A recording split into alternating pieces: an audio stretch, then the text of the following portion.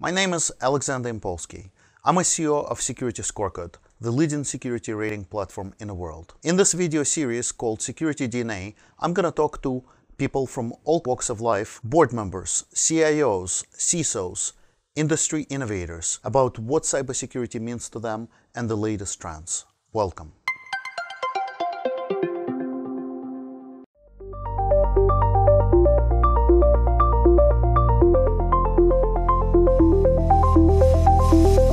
Welcome to Security DNA. So with me today is Allen Gannett.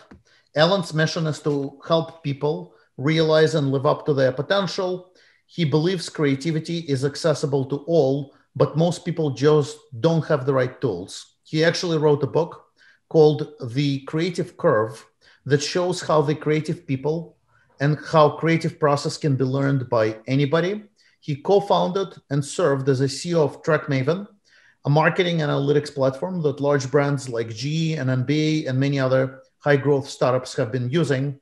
And in 2018, TrackMaven merged with Skyward. So Allen, pleasure to have you here, and congrats on all of your success. Thanks, man. Congrats on all of yours. I'm excited to chat with you.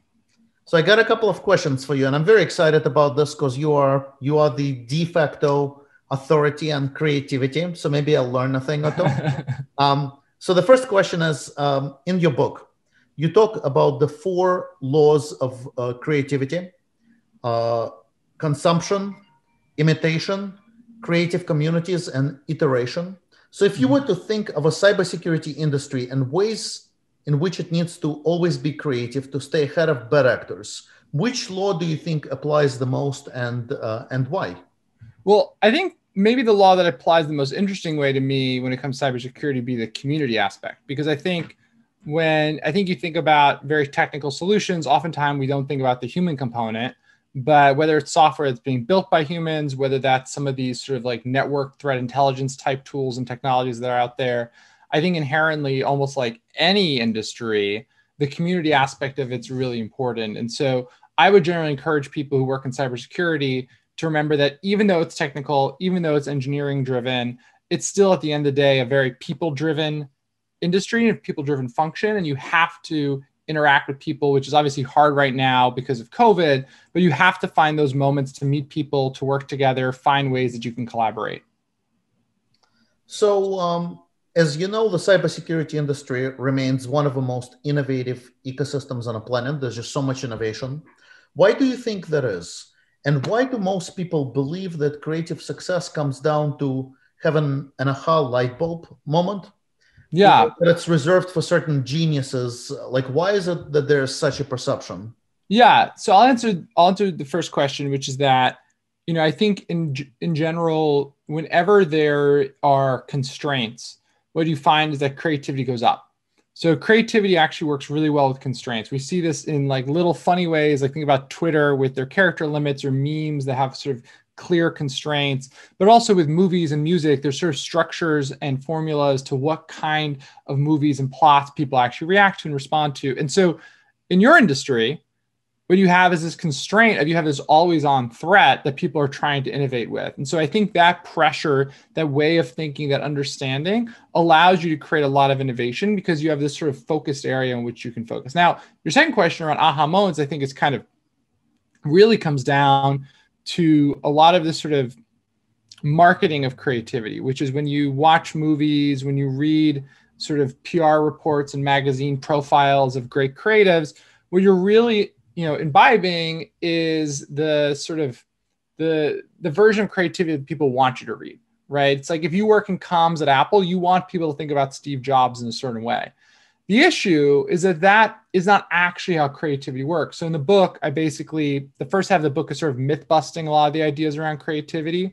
And the second half is I interviewed 25 living creative greats, so billionaires, Oscar winners, Michelin star chefs about their creative practices.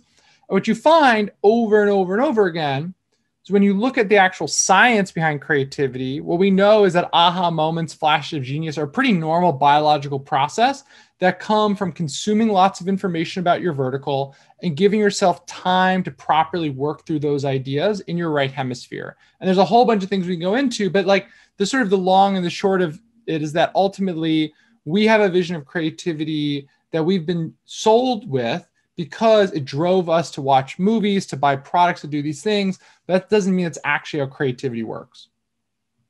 Super interesting. So the third question is, you've talked about how many of the world's most creative minds wholeheartedly embraced imitation as part of the approach to commercial success.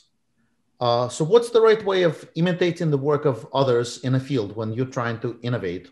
Yeah, so one of the interesting things with creativity is we think it's all about radical novelty. It's all about newness. But actually, if you look at the products that have been most successful, that's not the case, right? Like look at the iPad. The iPad is an iPhone without a phone. The iPhone is an iPod with a phone. The iPod was a better MP3 player, right? Like it's actually much more incremental and iterative. And if you look at movies, for example, you find that imitation is hugely important. Think about Star Wars. It's literally a Western in space, right? And so one of the things that we don't understand is that the ideas that tend to take off in creative fields are actually ideas that have one foot in the familiar and one foot in the novel. They're familiar enough to be interesting and comfortable, but novel enough to drive intrigue. And I talk about the science of why this is in the book. But fundamentally, the thing then for you to understand is that your job as a creative is not to create the most radical thing ever, but it's to take something that has an existing framework and add your own twist to it. So this is why imitation can be very useful. Think about in startups, we have metaphors, right? Uber for X, Airbnb for X. And so I really like using the term metaphor because I think if you apply that to any creative project you're doing, it's a really easy way to imitate without plagiarizing, which is to sort of be inspired by the structure of something else, but adding your own novel and fresh perspective to it. Super interesting. I like the metaphor as an example. So a major challenge with determining originality that many people face is, especially in technology and cybersecurity, is the abundance of what we think are original ideas. So everybody can come up with an original idea, or at least think that they came up with an original idea, but the idea could suck. Is that a creative idea? How does one go about figuring out if this is actually a great creative idea that could be commercialized? Like, how do you actually go about figuring this out? Yeah, this is a great question. So one of the big mistakes we have when it comes to sort of understanding creativity is we mistake creativity for productivity. Right? So creativity is not the same as productivity. Productivity is doing something. Creativity is doing the right thing at the right time. And you could paint an exact replica of the Mona Lisa today, and it might be productive. It might be technically proficient, but it's not creative. It's not the right idea at the right time. And so ultimately what you have to do is if you're in any creative task, you have to understand where would an idea fall within your audience's perceptions.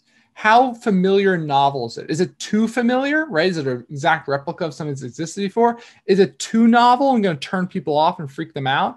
And so one of the easiest ways to do this, and you see this with CPG companies, is to use data as part of your innovation process. So we have this image of creatives sort of like going off and like creating something and like never taking an outside input.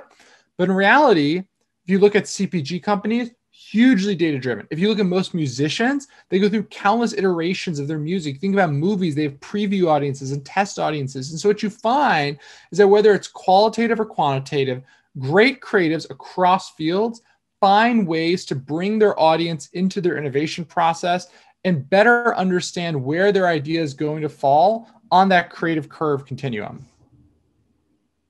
Super helpful. Thank you so much, Allen, for all your insights. I'm confident that the viewers of a Security DNA podcast are going to find them very useful and get to innovate more. So thank you for being with us. Thanks, man. Thanks, everyone. Bye.